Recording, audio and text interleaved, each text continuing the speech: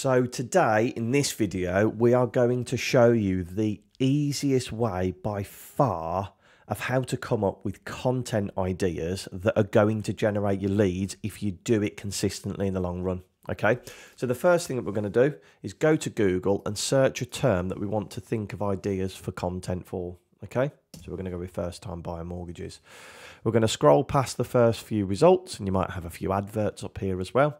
And you're going to go to the people also ask section. Okay, so you can see here, these are the top 4 questions that are asked when it comes to first time buyer mortgages. So what type of mortgage is best? How much deposit do I need? How much can I borrow? And are 5% mortgages only for first time buyers?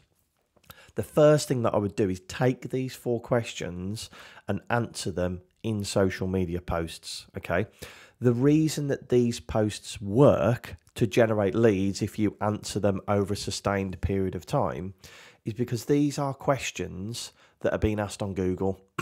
If they're being asked on Google, the law of averages say that the people in your audience are going to be thinking the exact same questions and they want the answers to them.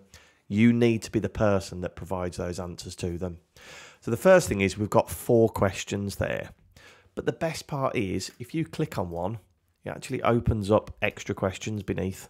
And you can do this forever. You can see here that there's so much content that you could create just answering these questions. Okay, so if we go down here, how can I afford my first house UK? Do first time buyers pay stamp duty in the UK? How do I claim first time buyer relief? Maybe not. How do banks know if you're a first time buyer? Well, how do I avoid stamp duty on my first home? Obviously that might be one you want to steer clear of.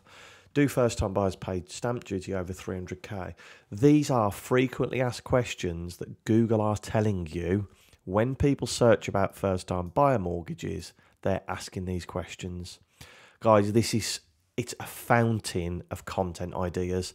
And the reason that we know it converts is because your audience are thinking these exact questions.